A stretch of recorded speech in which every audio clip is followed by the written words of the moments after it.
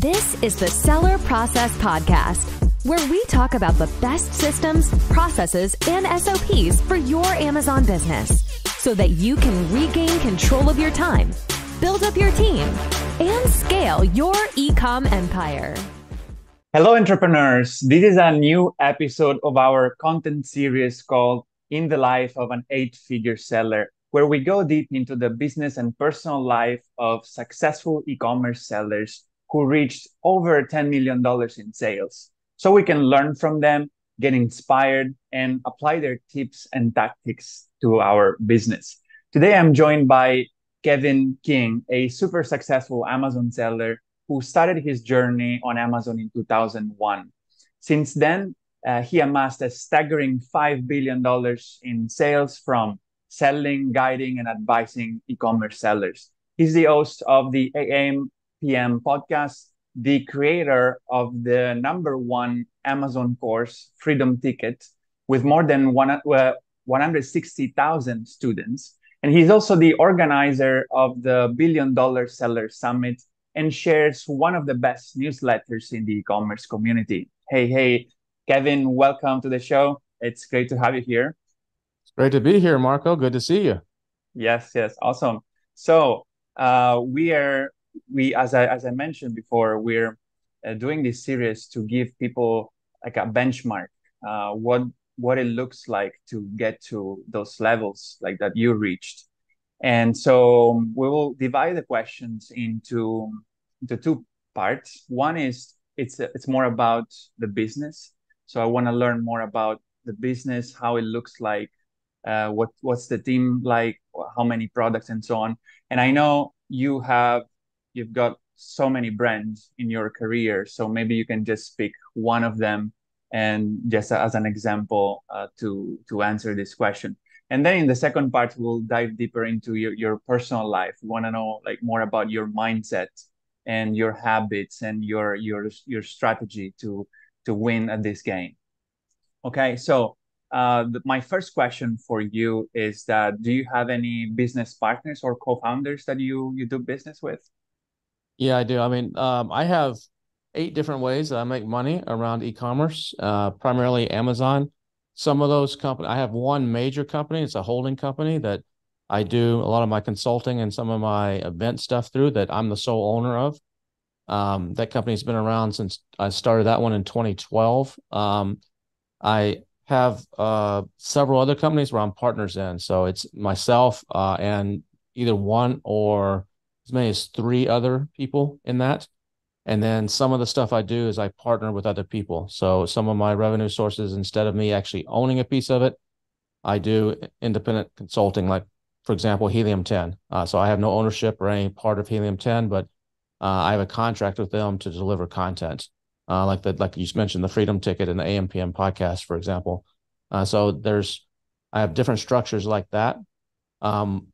As far as the team that I have to run all these, the reason I have 8 is in case, I've had stuff that's gone bad. Like I had a partnership with Steve Simonson with a company. It's called Product Savants. And we started that in, I think it was 2019, and we closed it this year. And the whole idea was that I'm very good at finding products on Amazon using the different tools and using brand analytics. And we developed some special software to actually analyze that before Amazon started releasing some of it publicly. And we developed our own system. Steve was very, very good at sourcing. He was bringing in about 200 containers a month for a couple of his other companies in the flooring business and some other stuff. So, and he had a team in China that was a sourcing team. So I would find an opportunity on Amazon, give it to his team. They would go source it. About half of them wouldn't pan out because the margins just weren't good. So we'd end up killing the product. The ones that did work out, we would then go and do a full report. And Steve had a team of some VAs and stuff that would create, different Helium 10 reports, different types of reports. And we make a 30-page document.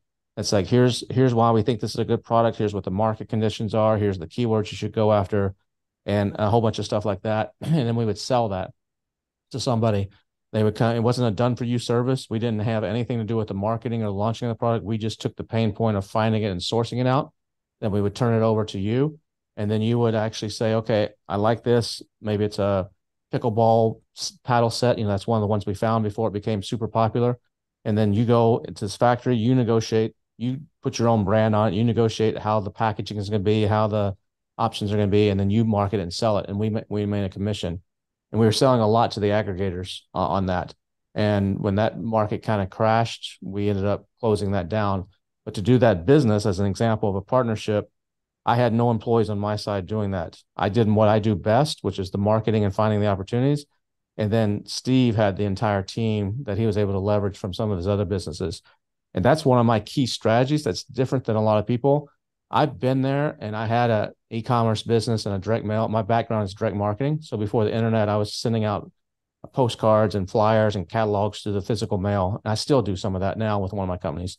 But that was my background before, all this e-commerce started. I've been selling e-commerce since 1990. I think I took my first sale in 1995. So before Google existed, on my own e-commerce site. So I've been doing it for a while, and I built up a company. We were doing collectibles, and we were doing $2 to $3 million a year. No Amazon, no Walmart, no. It was just our own website and people sending in checks and money orders and envelopes through the mail. And at one point we grew that to 16 employees. And so I had a big office with a warehouse, shipping department, video editing department, secretary answering the phones, people taking orders, people preparing images, doing all the graphics work. And I ran that for a while, and it's not where I wanted to be. I didn't like managing all those people. I could hire someone to do it. I didn't like that. And it's like, I didn't feel I had the freedom that I wanted. So in 2012, we sold that off. And the buyer ended up paying us only part of the money, and the rest they didn't pay us. So we actually took it back, and then we tried to sell it. We kept the original money they gave us, but then we tried to sell it again, and just the market conditions weren't good at that time. We kind of waited too long to sell it. So we just closed it down. That's when I formed the company I have now, the holding company, in 2012. And I decided I don't want to have a big operation with an office and employees and all that. I'd rather either be me and partner with people that already have that. So let them deal with those headaches and let me do what I do best and take a cut of it. And that way I don't have to manage it. I don't have to deal with any of it. I can just do what I do best and make a lot of money, and create value from myself of what I know. And that's what I've done. Another example that might be Helium 10. You talked about the Freedom Ticket. That I was friends with the guys that started Helium 10 back in 2015. I originally went on the AMPM podcast as a guest when Manny Coates, who was one of the original co-founders, started that podcast. He had a Facebook group, and I was posted in there correcting a lot of people that were saying wrong things. They're saying, this is how you do marketing, or this is how you do landing pages, and it was just wrong. So I corrected them, and Manny he saw me. I was just a seller, invited me to come on the podcast. And I was like, no, I'm launching 5 brands on Amazon right now. I've just invested $200,000. I don't have time for that. And he's like, no, just come on. So I went on in March of 2016, and that became one of his most popular podcasts ever. And I just said it like it is. And from there, people started asking me to come and speak at different events. And that evolved into, now I host the podcast since he exited the company. And in 2017, it evolved to the Freedom Ticket, where there was a lot of misinformation out there. There was a lot of people, showing their Lamborghinis, and this is how you make money. And they're doing YouTube videos saying, you sell it for $20, buy it on Alibaba for $2, and look at this 90% profit. And they're leaving out all the details. And so I was like, this is just wrong. People need to know what this really takes. So that's when we created Freedom Ticket. But I was going to do that on my own. And so I own the whole thing because it's my contents, my ideas. I wrote it all. I'm teaching you all. Why should I give anything away? But I told Manny I'm going to do that. And he's like, why don't you partner with us? And it's like, what would the deal be? And he's like, 50-50. I'm like, you know what? I started thinking about it. I was like, okay, if I run this on myself and own 100% of it, then yeah, I get 100% of the profits. But I'm going to have to, I don't have the traffic. So they have tens of thousands of people coming into their software. I would have to pay an affiliate probably 50%. That's the traditional, now some are 20, 30%, but back then that's like 50%. I would have to pay to them. Even if it was lower, I'd negotiate some lower. It's still a big chunk. I would have to hire the VAs to do everything, the customer service people, deal with the credit card processing, all that. They took care of all that. So all I had to do was show up and do what I do best. And it was a 50-50 split. And so I just got a fat wire every month. And then when they decided to make it free and roll it into the software, now you don't have to pay for it. Back then it was $1,000, and we tested prices at 1,000 or 1,500. Now it's free if you have a membership to their software. When they did that, they came to me and they bought me out. They said, here's a flat fee. We're buying you out of your percentage of everything. And then now we're going to pay you per month to do it, just to keep it updated. Every once in a while, if something major changes, go shoot a new module. And every 2 years, come to our offices and reshoot an update. So 2017 was the first, 2019 was the second, 2021 was the third. We have not done that. They're not sure what they want to do with it now. They're kind of making a pivot to go more enterprise stuff right now. So they're not sure if they're going to redo it. So we renegotiated my contract, but they're paying me a fee every month to do that. So the point of these two stories is that I partner smart. So I could hire good people and go out there and own the whole thing. And that makes sense for certain businesses. But in my case, I don't want to do that for most of my businesses, because I'd rather just partner smart and take advantage of the opportunities and actually be able to ride other people's coattails in a way, rather than have to do it all myself.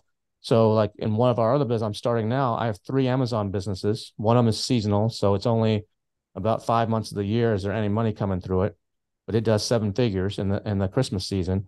Then I have another one that's active all year round, and then I have another one that's we did during COVID, but we closed it, and I have one more that we do dog products and stuff in, and that particular one I partner again with people, so I oversee the ideas and the marketing, and then I have a team.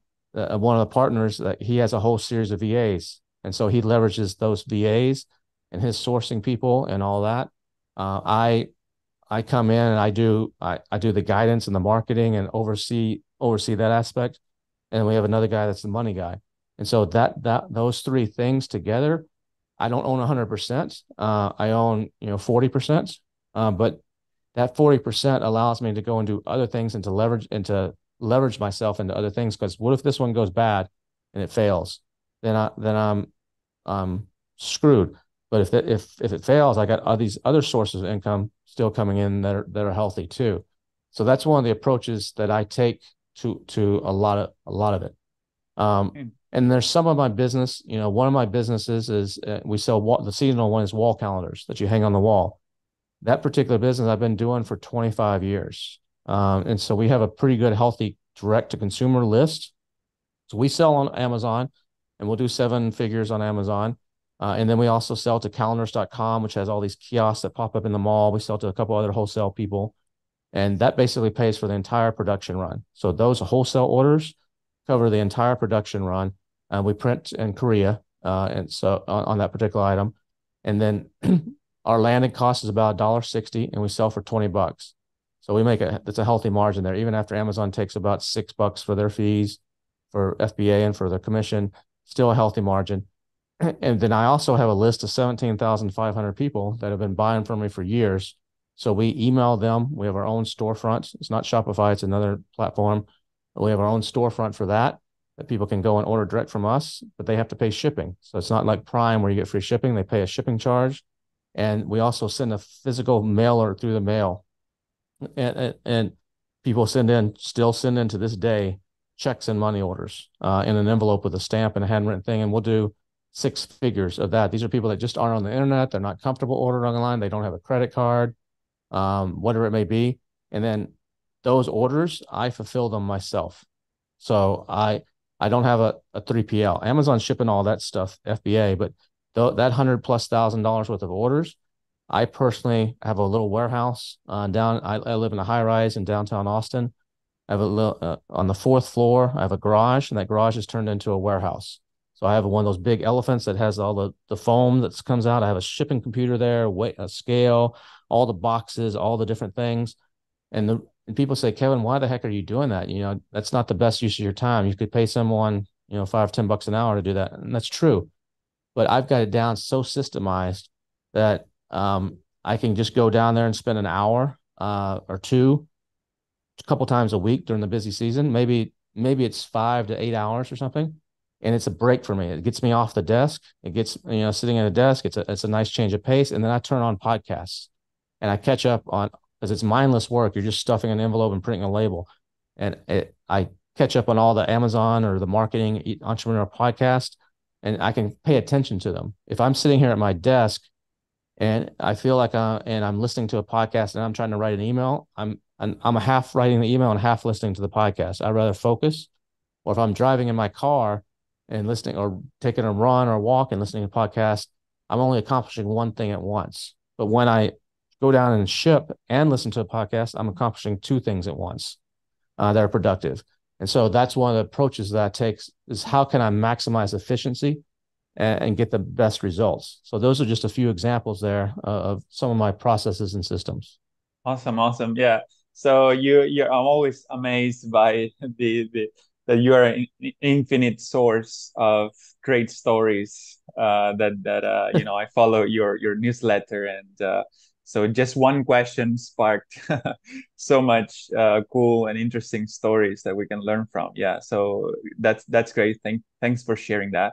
And now I'd like to go with you on a few like quick fire questions to get a picture of some of your brands. So let's focus specifically on Amazon brands. Okay.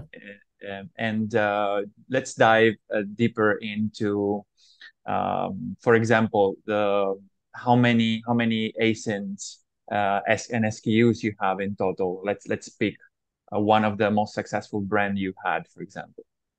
Well, the most ASINs in any one brand is 6.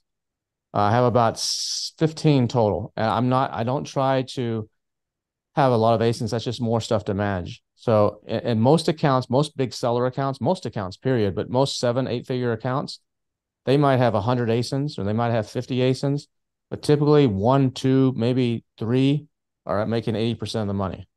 And so the rest of them are just filler. And so I have a rule that if I launch a new product and it doesn't, I give it 6 months, after 6 months, if it's not making at least a $3,000 bottom line profit after all expenses, I get rid of the product.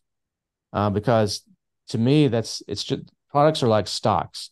So if it's only giving me a $3,000 per month or less profit, I should be able to take that money, whatever I'm spending in inventory and PPC and marketing, replace it with something else and try to make it one of those 80%, one of those good ones. And like, it's a better use of the capital. Some people would say, well, if you have 20 products all making $3,000 a month, that's great. That's 60 grand. Can you get one product to make 60 grand? Maybe, maybe not. But I'd rather take that approach and have more winners than losers. And the reason for that is, if you're like most sellers and your top 2 SKUs get shut down for some reason, either hackers get it or somebody, whatever reason Amazon doesn't like something, you're screwed. And so I don't want to be in that position. So I go more small. I know people, I know someone that just she's in London, sold it for 8 figures.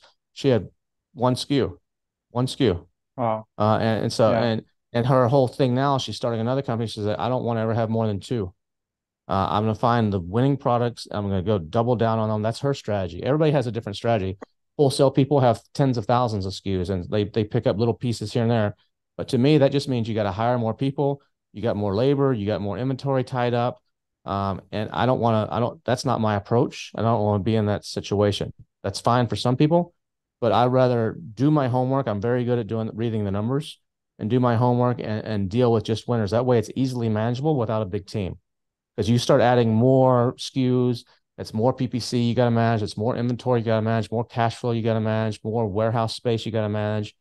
And a lot of that's just going to be dead inventory. It's dead weight. Most sellers out there need to purge their inventory by probably 80 to 90% of what they're selling. And they would actually be in a much better position than where they are. They may be bragging that they're doing $10 million a year.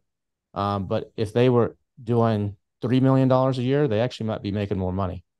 Because they'd have less SKUs, less hassles, less headaches, less employees, less getting bank loans to cash flow things or whatever they're having to do, and you'd be in a better situation. So to me, it's not about beating my chest and saying how big are my sales and how big is my company.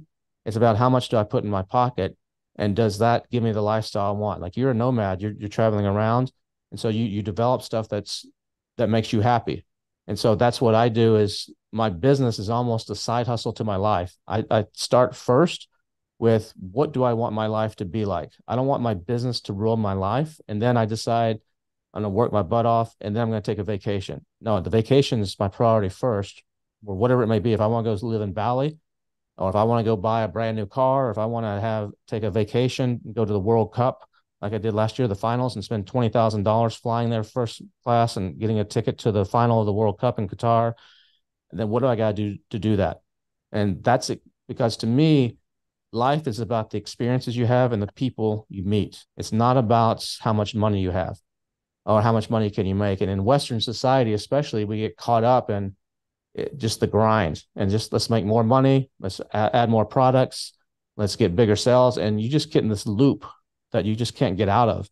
And that's no way to live. And you say, well, one day I'll have a big exit, which doesn't come for most people, or I'll retire when I'm 60 or 65. And I don't want to do that. I want to live my life now, because you never know what tomorrow is going to bring. I don't know if I'm going to get cancer. I don't know if I'm going to get hit by a bus, or whatever. So I want to say I've lived my life with no regrets. And as a result of that, I have lots of stories, like you said, that sometimes I put in the newsletter. Those are all true. And there's a lot more coming that are pretty mind blowing, that I haven't put out yet. But I do that to try to teach a lesson to people. Like, look, there's more to life than just business.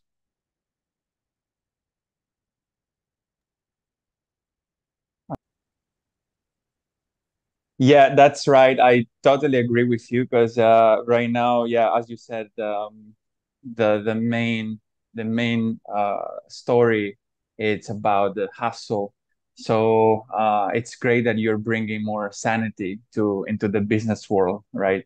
And you're following like your passion, and living like a nice lifestyle and enjoying the money. Yeah, that's definitely something we should all learn. So then I'm wondering if you can share more about what were the key factors that you think that helped you to scale your business so fast and to this levels. Well, the key What were factor when it comes to an Amazon business, the number one key factor is product selection and differentiation. So too many people, Yeah. they don't do enough they don't do enough research on that. They just do a Me Too product. They see that this is selling. Oh, I'm just going to do it. I'm going to add an ebook to it. I'm going to add a warranty. I'm going to change the color. I'm going to add an accessory. And that's not enough. All business is Successful businesses focus on two things, and that's innovation and marketing. You need, as Colin Campbell says in his book, Start, Scale, Exit, Repeat, that just came out, you need an X factor. So that's a problem that a lot of sellers, they don't have an X factor. What can you do that nobody else can do? In the US, there's Domino's Pizza, and they came out 20 years ago, whatever it was, with a slogan, we'll deliver your pizza in 30 minutes or less, or it's free. I think they backed off of that now, but that was their thing. That's something that nobody else can do. Another example he gives, like dollar rental car. You go into a dollar rental car to rent a car after your trip. You don't check in at a desk and show your license. You just go straight to the car, and the keys are in there ready, and you drive out. So that's something that nobody else can do. So in product selection, you got to do that. Or another example is he's friends with the founder of Adidas, for example. And the guy that started Adidas, for the first 15 years, they were only able to scale the company to like $9 million in total sales. And then he got a break where a famous celebrity wore his tennis shoes on a TV show, and she was talking about this new trend called aerobics. And at the time, everybody was selling shoes that were for running, for jogging and running. And nobody was selling shoes that were geared towards running. And so, I'm sorry, towards aerobics. So he pivoted instead. Now it's basically the same shoe. It's just a different way of marketing it. And they innovated a little bit differently. And now we have an aerobic shoe, and they crushed it. Now they're doing billions of dollars.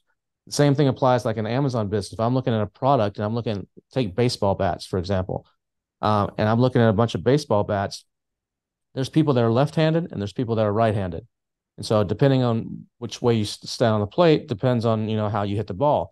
But the bat is fundamentally the same, whether you're left-handed or you're right-handed. But everybody's just selling baseball bats, and they say they're ambidextrous. They're for both, whether you're left-handed or right-handed, doesn't matter. Our bat will work. Don't worry. And that's what 100 bats are doing. But if I take it and I market it differently and I say my bat is only for left-handed people, I'm eliminating a lot of the audience that might have bought my bat because really it will work for right-handed people. But the left-handed people go, that's the bat for me. Out of 100 here, there's 99 of them that say they're for right-handed. It doesn't matter if you're left-handed or right-handed, but there's one that says it's for left-handed people. Even though it's fundamentally the same bat, they will buy that. And so that's one of the keys right there that's fundamental to success, is finding those opportunities and those niches. And another key to my success is I don't try to be the best seller, especially on Amazon. If you try to be number one, number two, number three, there's lots of problems. You're a target. You're a target by hackers, by copycats, by malicious players. You're just a target. I like to be number 4 to 10. And I like to, when I'm doing product research, maybe the guy that's ranked 4th, he's not making very many sales because the top 2 or 3 guys have all the sales. So that's a product I won't do. But if I see depth where the top 10 guys are all doing pretty well, I'm like, okay, I can come in here. And if I'm number 4, number 5, number 6, I'm not going to be the richest guy on the block, but I'm going to be okay. I'm going to have a lot less problems. And so those are things that I look for and that I niche down. How can I do it? Then I innovate. So when I first started selling, I've been selling on Amazon since 2001, but the first 14 years or so were 1P. So it was a program called Advantage for books, media, and DVD. So I would send in my product.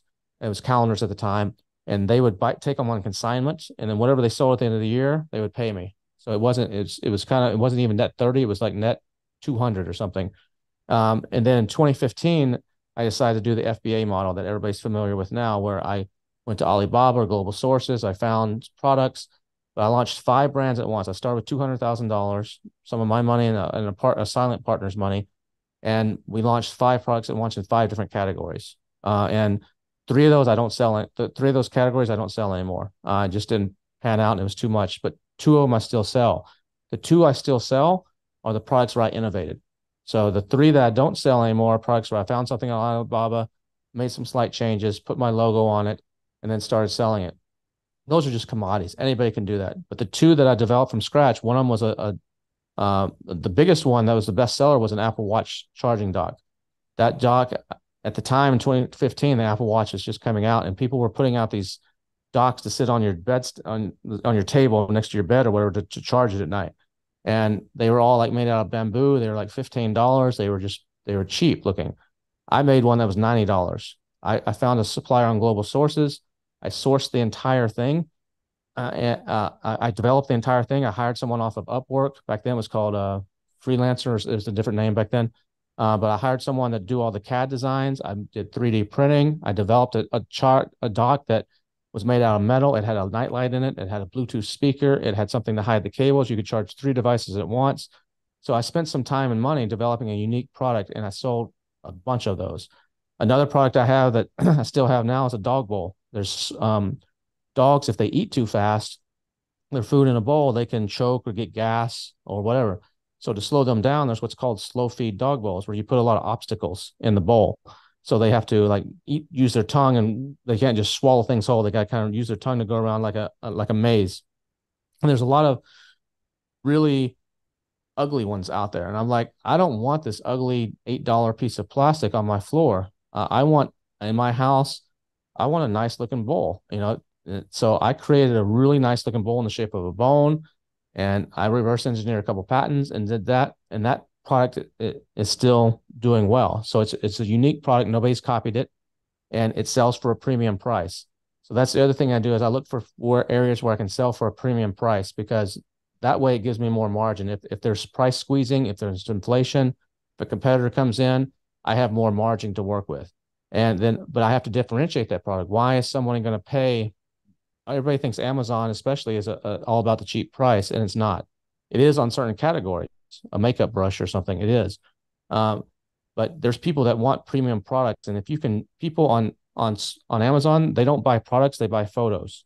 So if you're very good at creating the photos and creating and compelling them to do it, you can do well. Another example I had, you might have seen this in the newsletter if you've been subscribing for a couple months, is bully sticks. Bully sticks are a dog treat, and they're made out of the penis of a cow. So it's a byproduct of the cow. And so they take the penis of a cow and they turn it into like this dog treat. And it's a huge market on Amazon. When you go and look and see how everybody's selling on Amazon, and they're selling 30 of these sticks in a plastic bag with a label on it for like $30. And I was like, I can't compete with that. I'm just going to be another guy doing these. How can I compete?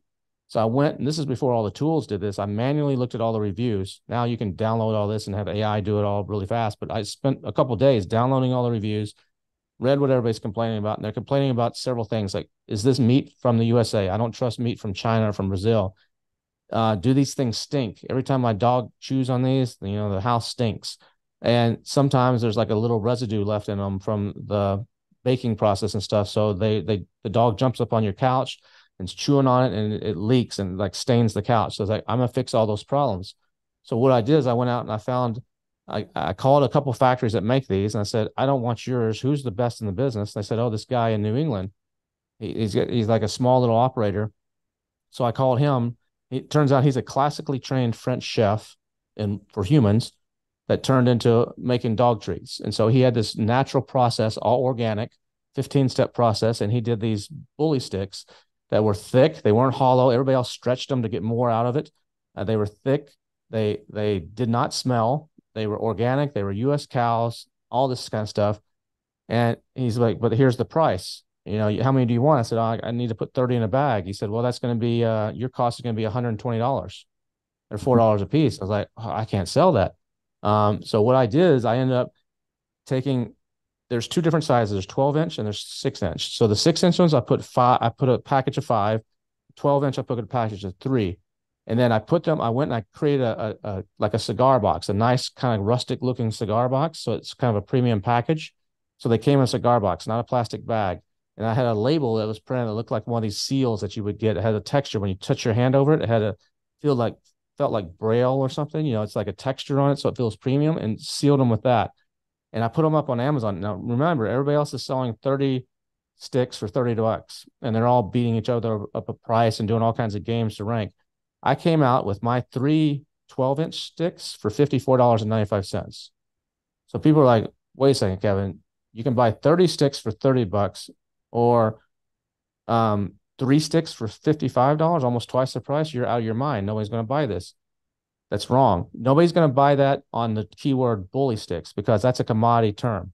So for me to try to rank on the keyword bully sticks, I could back then you could do crazy stuff and I could launch and get there, but I would never stick. I would fall back down to page 2 or 3 or where nobody would find me. But I could compete on bully sticks, no order, bully sticks, organic, bully sticks, no smell. All those kind of keywords I could compete on at that price point. And so that's what I went after. And I had guys on Subscribe and Save buy this 70, 80 times. And I had the biggest bully stick manufacturer in the country who was doing all these bags of 30 see my listing. Is like, how the hell is this guy doing this? How is he making this? There's no way he's selling this stuff. And they reached out to me, said, you're brilliant at the marketing side of things. Let's partner up. We have duck treats. We have we have antlers. We have all this other stuff. Why don't you do a secondary brand that's in the middle? It's not as cheap as ours, but it's not as expensive as what you're doing. And let's do something in the middle. We'll fund the whole thing. You just pay us after each sales. And so we'll manufacture it. We'll ship it in Amazon. You just do the marketing. And so that's what I did. So those types of things are crucial to success. Anybody can put a product out and, have a hit for maybe a while, but to have sustainability, you have to have a moat. You have to have an X factor. You have to have something that's different. Now, I don't sell those anymore because the price of the meat skyrocketed in 2019 because China wanted U.S. beef also. And so the price just skyrocketed out. So I don't sell that anymore. But that's a good case study of like how you have to differentiate. And that's one of the biggest keys to my success and everything I do. You take a look at the newsletter you talked about that you like. You probably get a lot of other emails from other people in the space. And, and how many of those do you actually open and read? You might skim them or you might look at a few. But when mine comes in, maybe when I first started, you're like, here's another email, newsletter, yeah, whatever. But as you start looking at it, you're like, after a couple of weeks, you're like, oh, wait a second, I actually am looking forward to this now because it's got value. It's different than everything else. There's a little bit of fun stuff in there. There's some crazy story. There's some goofy, funny thing, whatever. And you're going to learn something. Half of it, you may be like, I already know that. Oh, what the heck is this? And that's how you have to stand out. And that's what leads you to success. So that's where a lot of people mess up is they don't differentiate and they don't really focus on what does their customer really want and how can you be different. And so that's the biggest key to my success. And then the second one on that would be knowing your numbers. So many sellers, they don't know their true numbers. They know they have cash flow. They know how much money is in their bank. They know this PO costs this much, but they don't really know what is this product on a SKU level actually costing me. What's the storage fees on this particular SKU? Not aggregate, I paid $1,000 in storage fees last month, but this particular SKU, how much of that is that? What is the return rate on that particular SKU? What is it costing me literally to get it on the container? You know, if I got 10 different products in my container, what is that one at the space it's taken up divided by? What is it really taken? And most people don't know those numbers. They know the general things, and they're using a tool like Helium 10 or some of these other tools that they're too basic. Some of them are better than others, but you got to know those hardcore numbers. If you don't know that, and you got to plan for returns in advance, you got to plan for all that stuff. And that's something I teach in the Freedom Ticket is the people that know their numbers are the ones that actually make real money and the ones that can sell their business for a lot. And the other key that you need to be doing, I didn't do this in the beginning. I do it now with one of the companies I'm doing right now, is I build it from the day one to sell it. So when I start I didn't do this originally. So I have some books that are not the best. I have some accounting that's not the best. The systems are commingled. So those companies I'll probably never actually sell. But the one of them I'm starting now is from day one, I'm like, 3 years from now, the goal is to sell this company for a big multiple, because that's when you're going to make most of the money in this business. Not if you got a $10 million company, a top line gross on Amazon. If you're a private label, you should have 20-25% margins, bottom line margins. So let's call it 20%. That's $2 million. You're not putting $2 million in your pocket every year and living high on the hog. You're probably putting a few $100,000, maybe a little bit more, and you're reinvesting the rest in inventory, new products, cash flowing. But the day you sell that company for a 3 to 4x multiple, maybe you're putting $8 million, $10 million cash in your freaking pocket. And then you can go out and do it again. And so that's what a lot of people think. Well, if I have a successful business, I want to grow it as big as I can. That's the wrong approach. You want to grow it to a point and then let go of it and leverage it.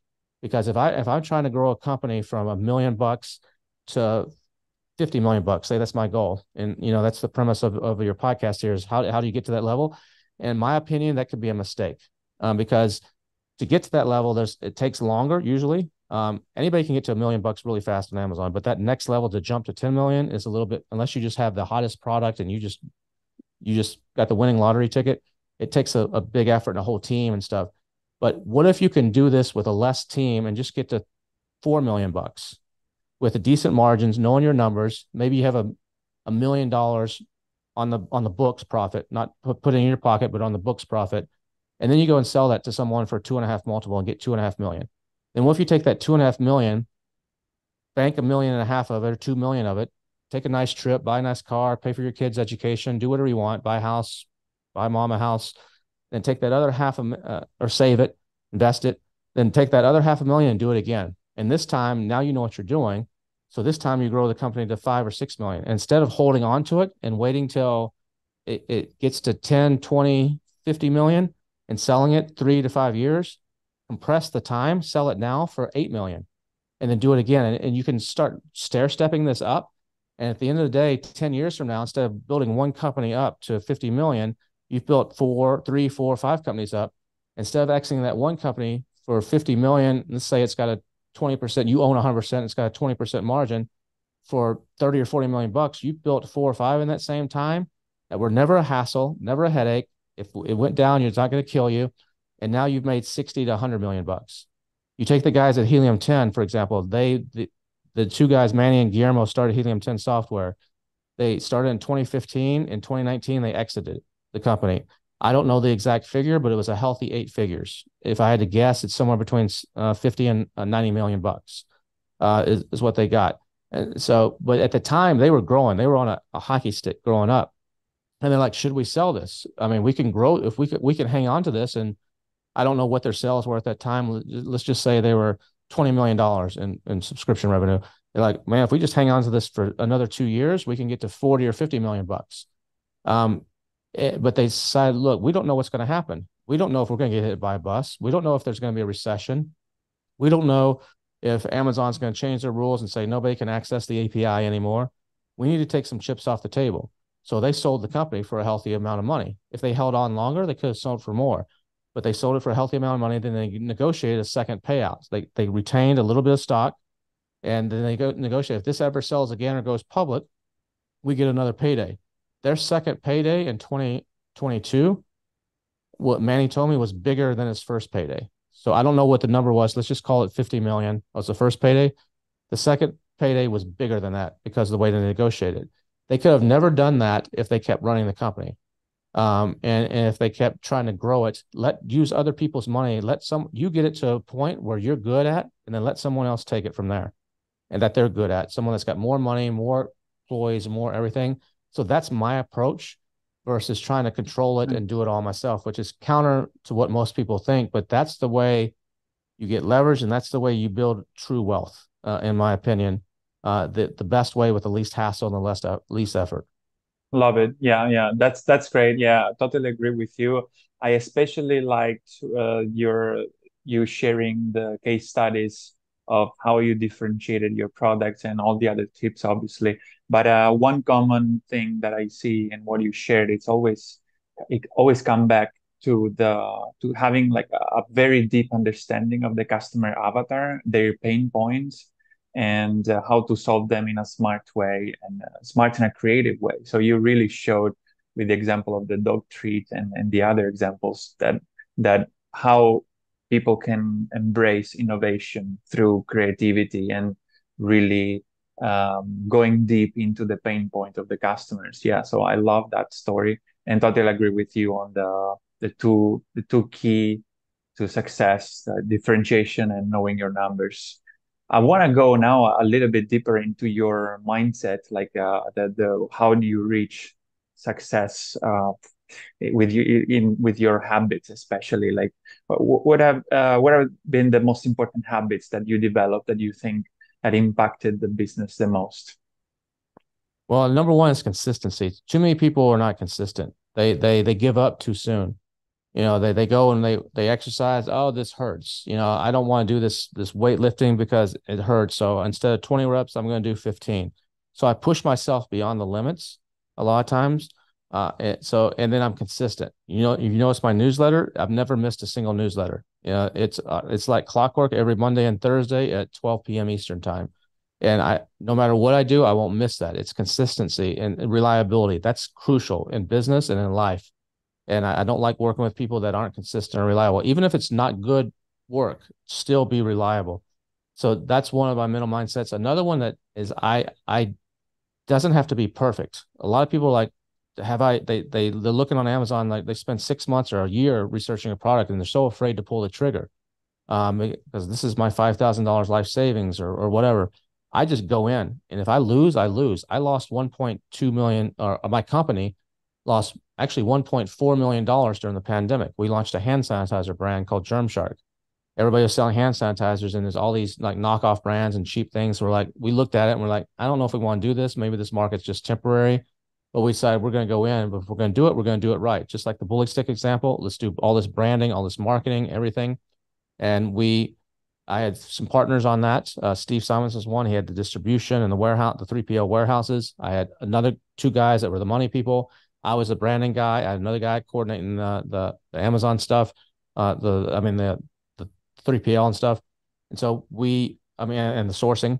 And so we launched this and we were kicking butt. We had someone on at Amazon, one of the SaaS reps, not SaaS rep, a division head I had his home phone number and his work number. So if any problems with the listing or anything, just call him and he would fix it.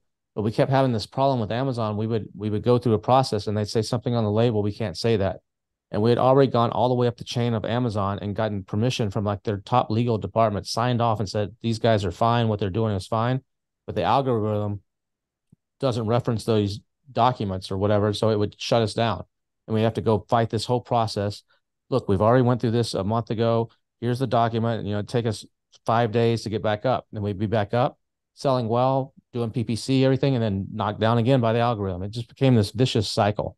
And so we just finally said to heck with it and threw in the towel. And we had $890,000 worth of inventory sitting that we could not even liquidate. Nobody wanted it because there's so much excess stock on the market.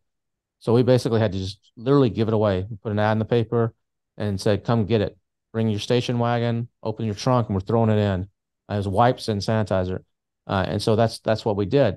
But through that process, we learned a lot about business, and it doesn't deter me that Amazon is still one of the best business opportunities that's ever been created in mankind. And so even though I lost all that money, I had a loan with Sellers Fi. Back then it was called Sellers Funding that I personally had guaranteed. So I had to, me and another guy, one of the other partners helped me, but we paid about 150 grand out of our personal pocket to Sellers Funding just to clear that loan so it wouldn't mess up our credit. And but that doesn't deter me from anything. A lot of people say, well, heck with it, this Amazon thing doesn't work. And so they would just give up, or I lost a lot of money, I'm going to go on to the next shiny object. I'm like, no, that's just business. You win some, you lose some. I've had bankruptcy. I've declared bankruptcy in 1998, and I built myself back up. So my mindset is, you're not going to beat me. You may beat me temporarily, but I'm never down for the count. I'm going to get back up. The only thing that's going to knock me out is death at some point. And so, and even then, I'll still be winning somehow. So that's the mindset I have, is I'm going to win. I'm going to find a way to win. I'm going to play fair. I'm not going to be doing black hat or do anything like that. I'm going to play fair, but I'm going to find a way to win. And I'm not going to give up until I win. And that's I set reasonable goals. So I'm not like, well, winning to me is having a private jet and a yacht or something. I look at both of those as like, why the hell would I ever want a private jet and a yacht? If I had Elon Musk or Jeff Bezos money, okay, it's no big deal. But let's be realistic. I'm never going to have that kind of money. But those things are just money pits. Everybody that says they have a yacht, the best day is the day they sell the boat. That's their favorite day, not the day. It's the day they bought it, they're happy. And then the day they sold it, they're happy, because they're just money pits. Same with private airplanes. There's luxury on that if you can afford it, if you're Bezos or Musk. But the average guy, that's just going to be too much of a hit. So those aren't my goals. So I set realistic goals.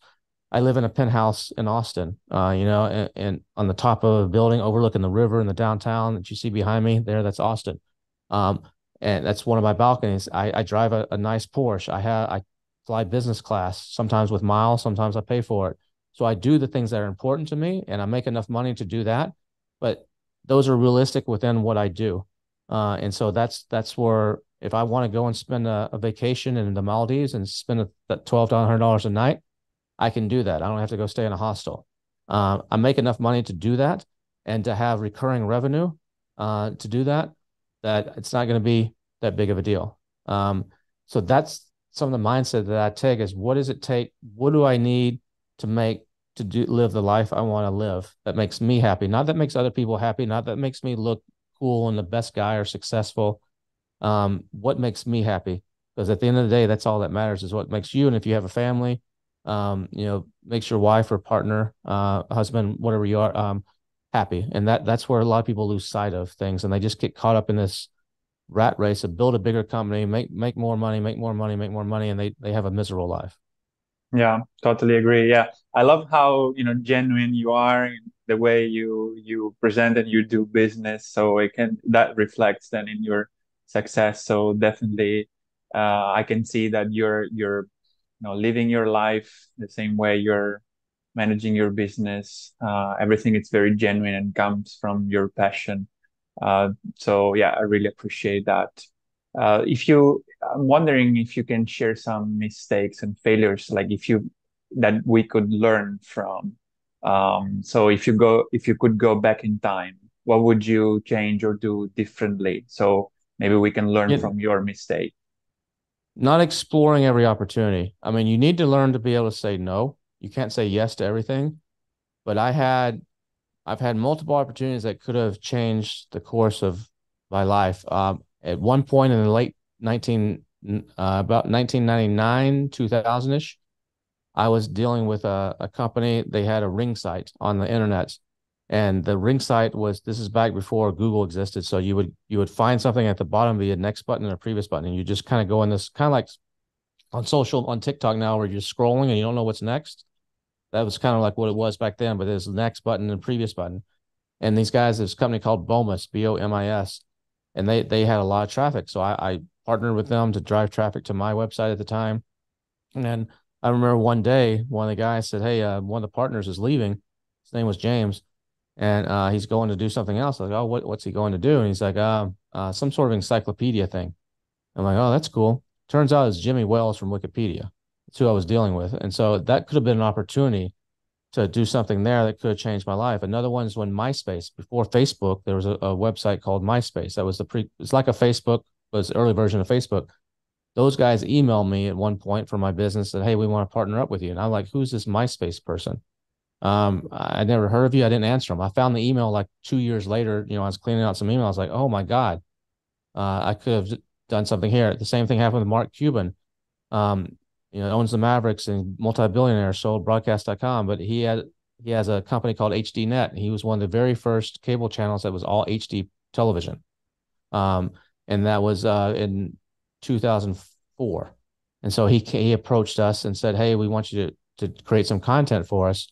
And we turned it down. That could have been a big thing. So my biggest mistakes are not exploring, at least just blowing people off too soon, and Mm. because you don't know who they are.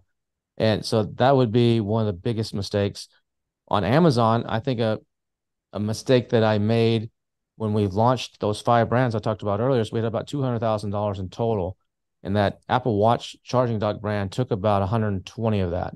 Um, and so I wish I would not have. I wish I would have leveraged that differently, and spread the risk a little bit more. So rather than maybe doing 5 brands, maybe I should have only done 3 and done more products in each brand instead of coming out with one product in each of those 5 brands and having 5 products at the time. Um, Maybe come out with 8 or 10 products at the time. And the reason I don't advise this for new people to launch multiple products, but I've experienced, I've been doing e-commerce, I've been doing sourcing, I've been doing all this. So, and I had the money. So if someone new, they should not be launching that many products. They should start with one, and learn the game, learn the system, how it all works. So that was a mistake that I made. That was pretty big. Sometimes it's listen to your intuition on this germ shark that we lost this $1 million+ on. Um, I looked at that in April of 2020 when my partners and us said, "Hey, we can do this. We have a source in India," and we ended up not using India because they actually weren't properly licensed. But we I was like, I don't know, man. My gut here is this is going to be another hoverboard. It's going to be a fad for a while. How long is this COVID thing going to last? We looked at some reports, did the numbers. Like, we think there's going to be a bump after COVID, that this will still be a little bit higher because people will be more aware of cleaning their hands and stuff. So we should be able to ride that. And my intuition was we should maybe not do this, but we said, you know what? To heck with it. Let's do it. Let's jump in and do proper branding. We had costumes made that looked like germs and people running around the streets, passing out stuff, doing all this social media stuff. We were donating a bottle for every 3 bottles sold. We were doing everything right, really good branding, really good videos, everything right. And then there's a point where we got a little bit greedy and we're like, this stuff is selling really good. So we ordered, one of our factories was in Vietnam, and we were doing wipes, besides hand sanitizers. We ordered a whole batch of these, and we got a little bit greedy in our projections, and we didn't put enough of a buffer in there. And that's one of the reasons we got stuck with $890,000 with inventories. We ordered too much. And so that was a big mistake. We could have cut our losses probably by $300,000 or $400,000 if we hadn't have been seeing dollar signs in our eyes on that as much. Those are some Nice. big ones. Ruining my credits when I was younger was another big mistake. When I was in my 20s, I just ruined my credit. Not paying some bills or getting in on my head on some things, and it took me a while to build out to recover from that. So that would be another big mistake is do whatever you can to maintain good credit because it's going to come back and help you in business and in life more than you may think. Interesting, interesting. Those are like really, really valuable things you can learn from. And I have a one quick question before we close, because we're toward the end of this interview. You're obviously being a mentor to lots of people, and you've been advising lots of people. But I'm curious to know, like, who are your mentors? Who did you learn from? What are some? Can you suggest some of the books that really changed your life, or mentors that taught you how to be successful? Like, yeah, we want to learn who are the teachers of the teacher. Yeah, I don't have like one. Some people will say, well, Elon Musk is my idol. I want to be like him. I read everything he does. I don't have that. There's been a few in my life. Um, my biggest mentor is the life of hard knocks. Just learning by doing. But one of my partners, his name is Mark Don. He's a fashion photographer by trade. And that's someone that helped me grow up and help influence me, my views on life, my views on women, my views on a lot of things. So that would be somebody. Um, my father he was anti everything I do. He wanted me to graduate college and get a job. I've never had a job. I've never made a resume. I think I made a resume in college, or CV, some people call it. But I've never actually worked at a corporation. I've been an entrepreneur my entire life. So he always wanted me to go good job in an accounting firm or a law firm or something. So it wasn't my parents, and that may have been some of my drives. I wanted to prove them wrong, that, hey, you can be successful in this. You don't have to just do what society says. And then a book would be like Guerrilla Marketing. That was a book that I think it was a J. Conrad Levinson. It's probably 30 years ago. He came out with I think it was a 3-part series of books called Guerrilla Marketing. I think he ended up doing guerrilla marketing for direct mail, guerrilla marketing for internet. I forget there's some titles, but I read those 3 books and I'm like, it taught me a lot of lessons about marketing that are not textbook lessons that you hear in college or that you hear somewhere else. It's like real life stuff.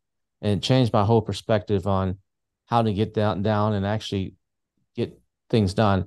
Psychology and marketing is about psychology. So the more you know about psychology, the better you're going to be. I'm constantly trying to, improve myself. And I read a couple hours a day. But I don't like reading long books. I like reading short form stuff. So I like nuggets, like little actionable nuggets. I don't want to read a big long history of someone's life. I don't really care where they went to school, what they did at the 3rd grade, how they almost crashed their car. I want to get to the point of how did you make money? What did you do? What are the steps and the tactics that you did to make money? So I have probably 100 books here. Someone will say, hey, this is a great book. You should buy it. I'll buy them, but honestly, most of them never get read. I'll listen to some of them on audio and occasionally pick one up and thumb through it. But most of my information has come from experience or from short informational nuggets of things. So that would be, as far as influence, that would be the books, and that person would probably be the most influential. Yeah, that would be. Nice. Yeah, I love that. I love that a lot of your knowledge comes from action. Yeah. So in the end, that's all, like, the action and sales cures all, right? Also Mark Cuban. It's something that Mark Cuban says. Yeah. Right. So definitely we can learn much more instead of I see we're kind of in a point in time where education is so available and then people get too much of it, and then they get confused and they just overthink, trying to learn the next thing. But actually, they would be much better off just acting on whatever it is, and clarity will come from actions, and their own experience will bring more clarity. So yeah, I A lot of love your people, approach. a lot of people have great ideas, but a lot of people can't execute. There's tons of great ideas, but lots of people with great ideas, but few people that can execute. And that's what separates the successful from the not successful. People that are willing to put in the work, willing to put in the grind at the beginning, and can actually execute an idea or a vision or a product, Hmm. not the ones that just have the great ideas and don't want to do that work or don't understand how to do it. And if they don't know how to do it, hire people that know or partner with people that know. The best thing you can do is not be in a room where you're the smartest person. You always want to be somewhere where you're not the smartest person in the room. If you're the smartest person in the room, get out of the room. Go somewhere where there's always someone a level or two above you, and that's how you're going to progress in life and learn the things that you need to learn, more than anything else. And then once you're successful, try to give back. That's why I do some of the teaching. Yeah, it makes me some money, but I'm not doing it to try to be rich. I'm doing it. Everybody needs a hand. Everybody needs a little bit of help. And so it's someone that took the freedom ticket, they come up to me at a Prosper show in Las Vegas and they say, "Hey, Kevin, my name's David. Nice to meet you." I'm like, "Oh, nice to meet you." He's like, "I really appreciate it. 4 years ago, I did your freedom ticket course and now my company's doing $50 million. Wow. And he's like, "Thank you so much for that." It's like, that wasn't me.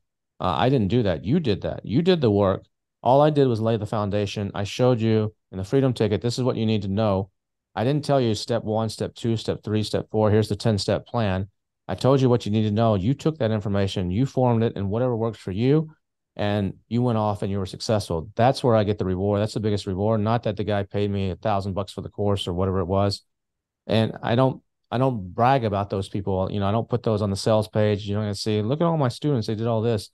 I just let my actions speak for themselves, and it comes back to me in those ways.